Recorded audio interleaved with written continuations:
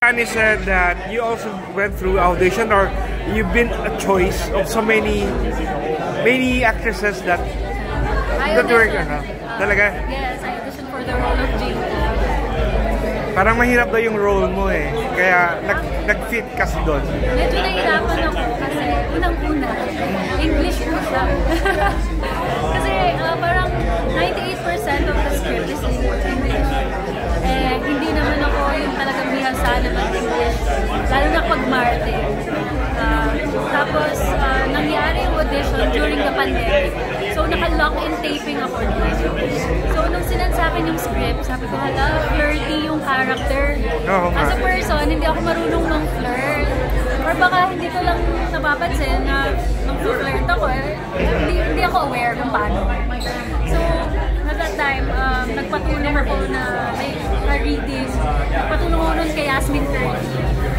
Si Yasmin Curdy sabi sa akin, ganito mang-flirt, ganito ganyan. So, may natutunan naman ako. And then, ginawa ko dun sa audition. How about the language? Your dialect pala, yung dialect ng sa Banaue, ha? No, yung character ko hindi umabot ng Banaue. Okay. So yung kay Maureen lang. Yung character ko si Jinky sa Pilipina, who lives in Banaue. So, yung dati mong series, nakatulong yon sa role? Nung time na yun,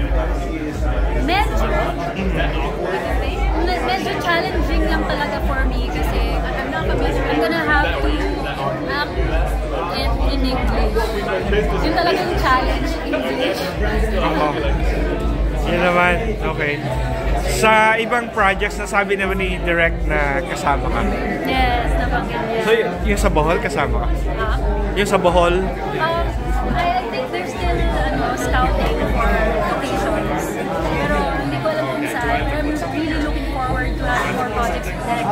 Kasi sobrang saya niya katrabaho. Ganun? So how is it working with a mixture of local and Hollywood talents? Super fun. Actually, it's almost the same. And sobrang swerte ko kasi lahat ng trabaho ng artista crew, sobrang bait nilang lahat. So, doon lang talaga ako sa, yung language barrier lang na English. Doon ako nag-adjust. Pero sa next project yata, walang ganung adjustment na. I mean, if ever, nakapag-adjust ka na eh. Malay mo magkaroon ng Take Me to Banaue. Oo, di ba? Parang Take Me to Bohol yata. Take Me to Bicol yata, something like that. Take Me to the United States. Kami naman yun ni Maureen ng lumilipad. Kaya naman ganun. Di ba? Kasi, di ba parang naka-break na si Liza Soberano, tapos, ayan, katulad yung magaganda, parang nag-open na yung door. Yeah. How do you feel about it? Sobrang happy kasi bihira naman talaga yung opportunity na masho-showcase din yung film mo sa ibang bansa. At ang mas nakakataba ng puso is ginawa namin itong film na to para sa mga Pilipino. At mga Pilipino, mga kababayan natin sa US na namimiss ang Pilipinas. Mamimiss nila. Do you think they will be encouraged to come back and go to Banaue? Ako, hindi pa ako nakapuntang Banaue. Gusto ko pumunta, hindi lang ako nakaabot talaga. Mahaba yung mahaba yung travel eh. Binagyo pa nga daw sila doon. Tapos may mga, may mga bloopers na sayang hindi ko nakita. Like si Maureen, parang lumubog yata siya dun sa rice terraces. Ganon. Pero pag makita mo ang Banaue, wow, amazing. Yun ang mga gusto kong marating, Banaue, Sagada. Ang layo lang at ang hirap lang talaga ng biyahe kasi.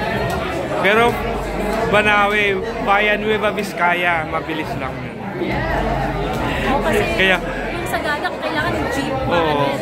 Isama mo sa bucket list. Isama mo sa bucket list mo. Yes. Okay. Yun at saka Batanes, Malaya. Yun. Okay. Okay, congratulations again. And your director actually is very proud of you. He mentioned it casually because we were talking here Sabi niya, ang galing mo daw. At saka ang ganda. Kuha ko ng picture ha. Sandali lang.